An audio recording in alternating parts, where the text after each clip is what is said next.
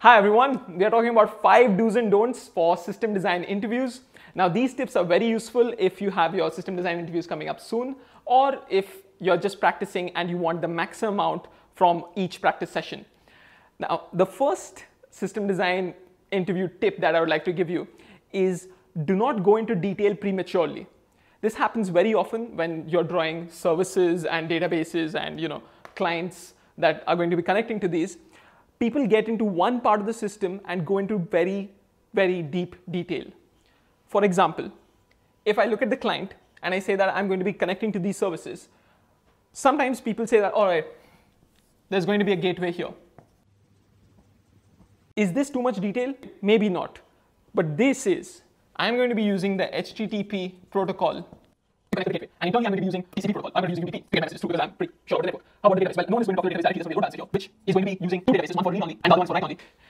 What's going to happen with this kind of a flow is that you are going to be talking all the time, and that's not what you want in a system design interview. You're going to be talking for the majority of the time, but you want the interviewer to be giving feedback. Very often what happens with this is that when you go into detail and you take a flow which is not what the interviewer wants, they won't even stop you.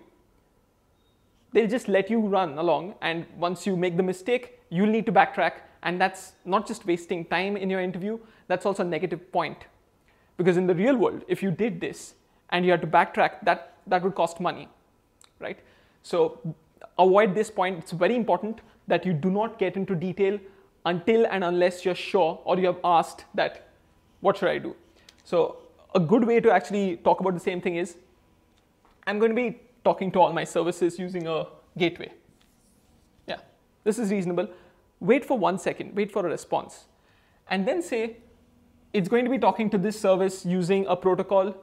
I prefer HTTP because it's widely used, and so the clients don't need to do something.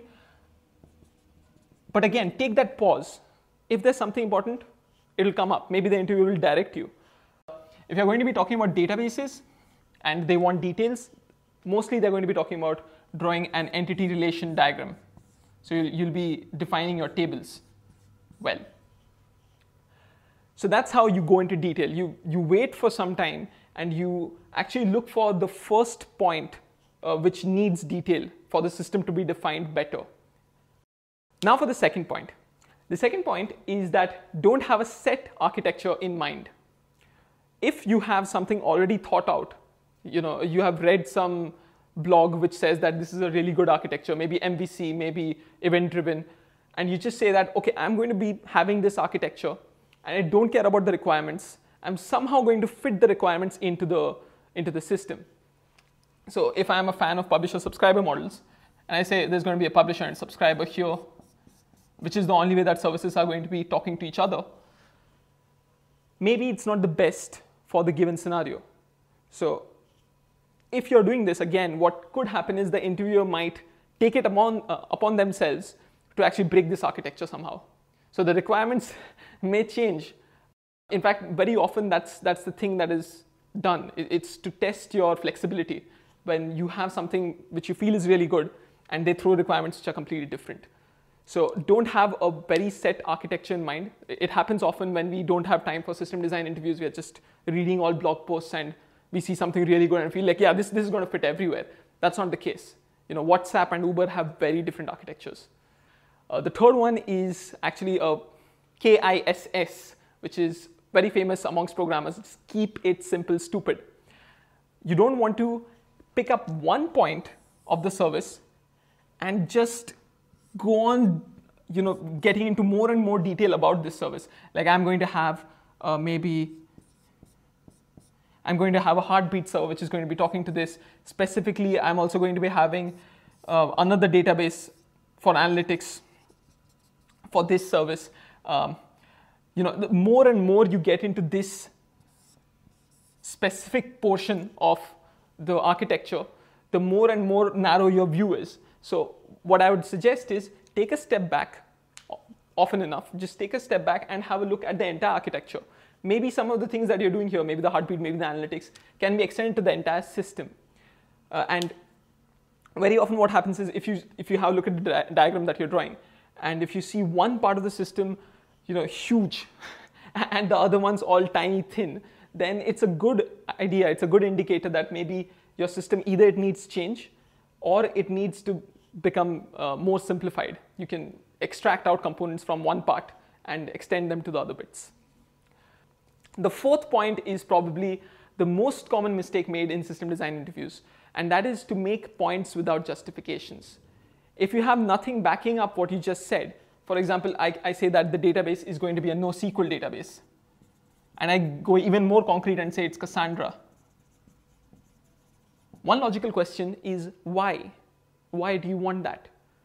And many of us in these interviews, we feel the need to speak. We feel the need to actually make points continuously because it's awkward. The silence that is between you explaining and the interviewer evaluating that is very awkward. So you might make a half-hearted comment on, hey, I can use Cassandra here.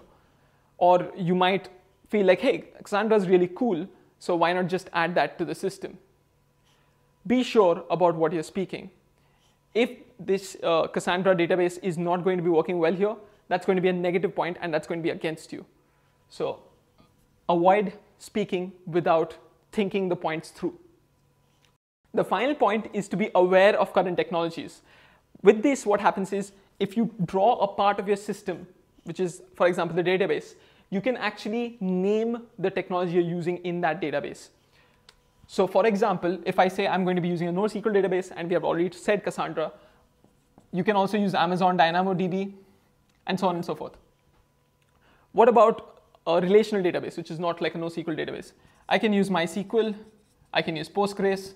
Another thing that you might use for load balancing is Elastic Load Balancer. So you might use the Amazon architecture to give you this. For heartbeats, you might use Zookeeper.